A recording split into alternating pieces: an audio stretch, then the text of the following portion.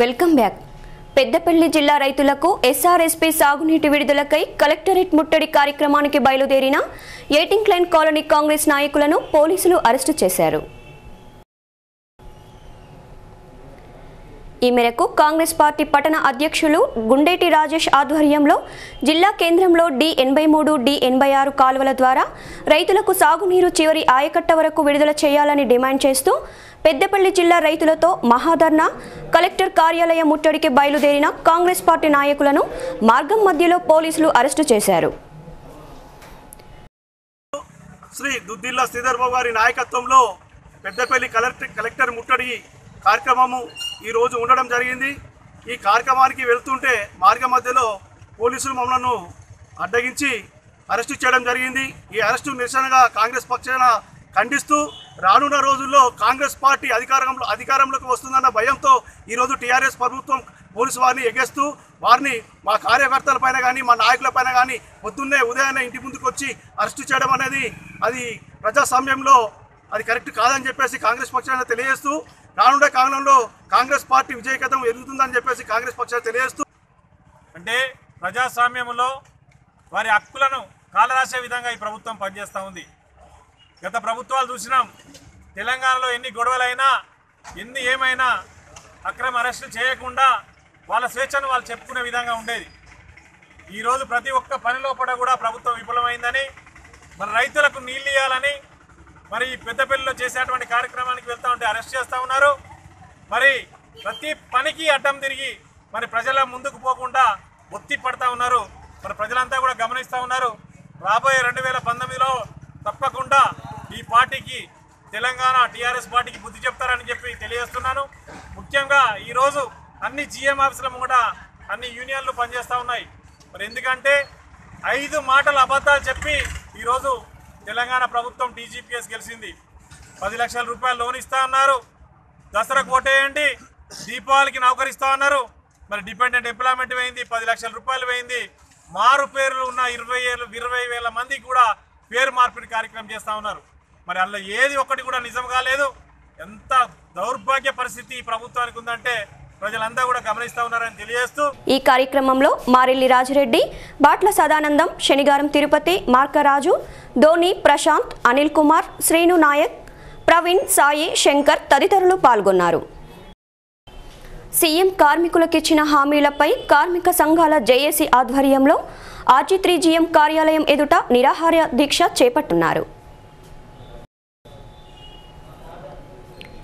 ఈ మేరకు బుధవారం GM కార్యాలయం ఎదుట చేపట్టిన నిరాహార దీక్షలో పాల్గొన్న జేఏసీ నాయకులు మాట్లాడుతూ సీఎం కేసీఆర్ సింగరేణి ఎన్నికల సందర్భంలో కారుణ్య నియామకాల ద్వారా వారసత్వం, గృహ నిర్మాణానికి 10 లక్షల వడ్డీ లేని రుణం, మారుపేర్ల మార్పు, నూతన గనుల ప్రారంభం తదితర హామీలు ఇవ్వటం జరిగిందని అన్నారు. ఎన్నికలు ముగిసి 4 నెలలు గడిచినా హామీల అమలుకు ఎలాంటి సర్క్యులర్ జారీ కాలేదని అన్నారు. సింగరేణిలో కార్మికుల సమస్యలు వినడానికి TBGKS నాయకత్వం అందుబాటులో లేదని, పైరవీలకు మాత్రం గుర్తింపు సంఘం మాదేనంటూ నాయకులు సమస్యల విషయంలో మాత్రం ముందుకు రావటం లేదని అన్నారు. కార్మికుల సమస్యలపై ఫిబ్రవరి 14వ తేదీన అన్ని సంఘాలు కలిసి సమ్మె నోటీస్ ఇవ్వడం జరిగిందని అన్నారు. ఉనికి కోసమే సమ్మె నోటీస్ అంటూ TBGKS నాయకులు ప్రచారం చేస్తున్నారని, వారికి కార్మికులపై ప్రేమ ఉండి సమస్యలు పరిష్కరిస్తే తాము సమ్మె నిలిపివేస్తామని, తమకు కార్మికుల సమస్యలు తప్ప ఎలాంటి పేరు ప్రఖ్యాతులు అవసరం లేదని అన్నారు. ఇంకా ఈ కార్యక్రమంలో నాయకులు YV Rao, Jupaka Ramachandar, K Sammaiah, Ravikumar, D Komaraiah, Sudhakar, P Lakshmaiah, Ravinder Reddy, Lakshmipati Goud తదితరులు పాల్గొన్నారు. రిపబ్లిక్ డే వేడుకలను కార్మికులు, వారి కుటుంబీకులు అధిక సంఖ్యలో పాల్గొని విజయవంతం చేయాలని RG3GM రాజేందర్ రెడ్డి కోరారు. ఈ మేరకు మంగళవారం సెంటనరీ కాలనీలోని రాణి రుద్రమ్మదేవి క్రీడా ప్రాంగణాన్ని పరిశీలించి అధికారులకు పలు సూచనలు చేసిన అనంతరం ఆయన మాట్లాడుతూ రిపబ్లిక్ డే వేడుకలను RG3 మరియు APA డివిజన్ల ఆధ్వర్యంలో వేడుకలను ఘనంగా నిర్వహించడానికి ఏర్పాట్లు చేయడం జరిగిందని అన్నారు.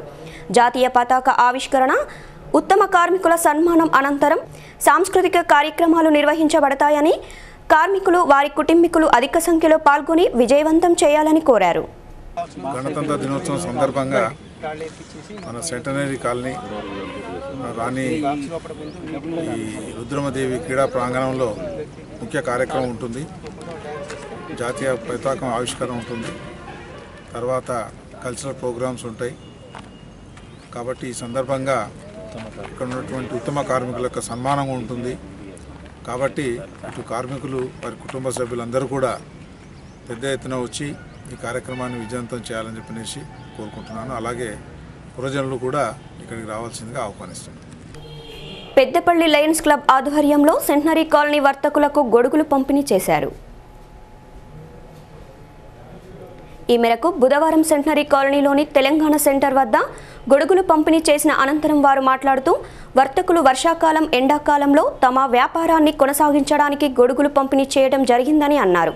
వర్తకుల దగ్గర నుంచి మంచి స్పందన రావటం జరిగిందని, తమకు సహకరించిన ప్రతి ఒక్కరికి కృతజ్ఞతలు అని, తమ కార్యక్రమాలు ప్రతి ఏటా కొనసాగిస్తామని అన్నారు.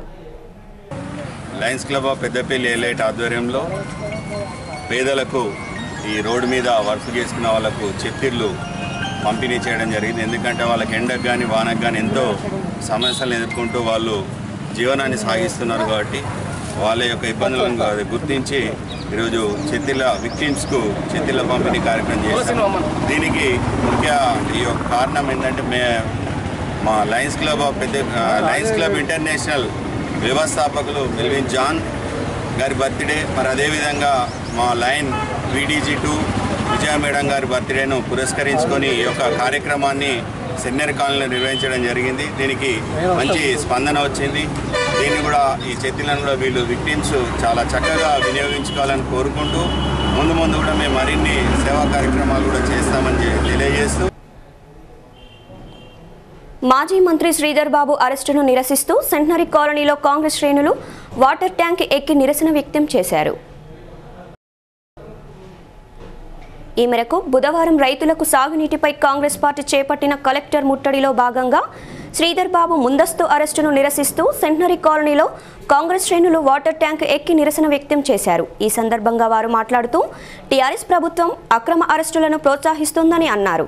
రైతులకు సాగునీటి విడుదలపై ధర్నా చేపడితే ముందస్తు అరెస్టు చేయడం విడ్డూరమని అన్నారు.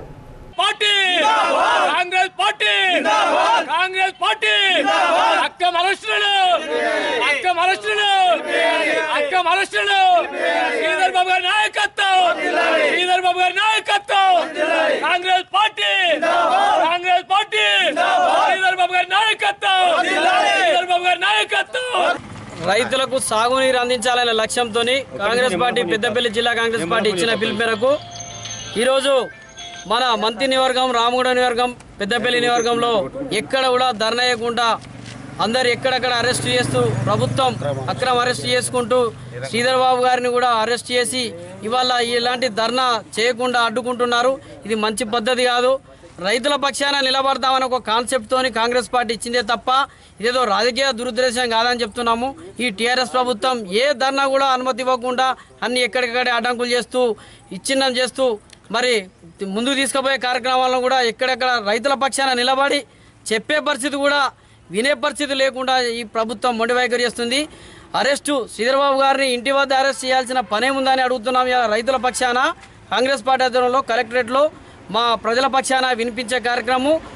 ఎక్కడైతే పొలాలు ఎండిపోకుండా చేస్తామని చెప్పి ప్రభుత్వం చెప్పిందో ఇప్పటి వరకు నాట్లు వేసిన రైతులకు పొలాలు ఎండిపోయే పరిస్థితి ఏర్పడ్డది. నీరు అందించడంలో చాలా నిర్లక్ష్యం చేస్తూ ఈ టీఆర్ఎస్ ప్రభుత్వం మొండి వైఖరి చేస్తూ ఎక్కడ కూడా ఎమ్మెల్యేలు కూడా మాట్లాడే పరిస్థితి లేదు. ఇవాళ పొలాల దగ్గరికి వెళ్ళి చూస్తే పొలాలు ఎండిపోయే పరిస్థితి ఉన్నది. కావున మా కాంగ్రెస్ పార్టీ పక్షాన మేము డిమాండ్ చేసేది ఏంటంటే ధర్నాకు అనుమతి ఇచ్చి అరెస్ట్ చేసిన నాయకులందరినీ విడిపించాలని డిమాండ్ చేస్తున్నాం. ఇంకా ఈ కార్యక్రమంలో నాయకులు కాట సత్యం, వేగోలపు శ్రీనివాస్, బర్ల శ్రీనివాస్, చిందం మహేష్ తదితరులు పాల్గొన్నారు. కని గోదావరి బ్రిడ్జి వద్ద ఈ నెల 31 నుండి ఫిబ్రవరి 3 వరకు జరగనున్న సమ్మక్క సారళమ్మ జాతరకు వచ్చే భక్తులకు మౌలిక సదుపాయాలు కల్పించాలని కోరుతూ బీజేవైఎం నాయకులు గురువారం జాతర కమిటీ సభ్యులకు జాతర ఈవోకు వినతిపత్రం సమర్పించారు. అనంతరం వారు మాట్లాడుతూ దాదాపు 10 లక్షల మంది భక్తులు విచ్చేయనున్న ఈ జాతరలో స్నానం చేయడానికి నీటి పంపులు, బట్టలు మార్చుకోవడానికి గదులు, మరుగుదొడ్లు అతిసార ప్రబలకుండా ఏర్పాట్లు చేయాలని కోరారు. కొంగు బంగారం అయినటువంటి మరి 2 సంవత్సరాలకు ఒకసారి నిర్వహించుకునే సమ్మక్క సారలమ్మ జాతర గురించి మరి ఈరోజు జనగామ ఈ జాతర కమిటీ అయిన జనగామ ఆలయ కమిటీకి ఈరోజు మేము వినతి పత్రం సమర్పించడం జరిగింది జాతరలోని మౌలిక సదుపాయాల కోసం. ఇక్కడ మరి క్రితం సారి కన్నా ఈరోజు మరి ఈసారి భక్తుల తాకిడి పెరిగే విధంగా ఉంది కాబట్టి మరి అదే ఆ భక్తుల తాకిడికి విధంగానే ఇక్కడ ఏర్పాట్లు ఉండాలని మరుగుదొడ్లు మరి ముఖ్యంగా ఈరోజు మహిళలు స్నానం ఆచరించిన తర్వాత మరి వారు దుస్తులు మార్చుకోవడానికి మరి తాత్కాలికమైన ఒక రూములను ఏర్పాటు చేయాలని, అదేవిధంగా మరి జాతరలో పరిశుభ్రత పాటిస్తూ మరి అతిసార లాంటి కలరా లాంటి వ్యాధులను వ్యాపింపజేయకుండా ప్రబలకుండా మరి ఈరోజు జాతర కమిటీ దృష్టికి తీసుకొని రావడం అయింది. అదేవిధంగా మరి స్నానఘట్టాల నుంచి ఇక్కడి వరకు వచ్చే మరి అక్కడ ఈ దారిలో మన పరిశుభ్రత ప్లస్ డస్ట్ రాకుండా మరి ఇటువంటి మౌలిక సదుపాయాలు కల్పించాలని ఈరోజు మరి ఆలయ కమిటీ ఈవో గారికి మరి జాతర కమిటీ చైర్మన్ గారికి మరి సభ్యులకు మేము మా యొక్క వినతులను వారికి నివేదించడం జరిగింది. బీజేవైఎం కార్పొరేషన్ అధ్యక్షులు కొమ్ము శ్రీనివాస్ ఆధ్వర్యంలో జరిగిన ఈ కార్యక్రమంలో నాయకులు శ్రీగిరి మహేందర్, ముస్కే బానేష్, అజయ్ కుమార్, వినయ్ తదితరులు పాల్గొన్నారు. ఈ వార్తలు ఇంతటితో సమాప్తం. తిరిగి మరిన్ని విశేషాలతో మళ్ళీ కలుసుకుందాం. అంతవరకు సెలవు. నమస్కారం.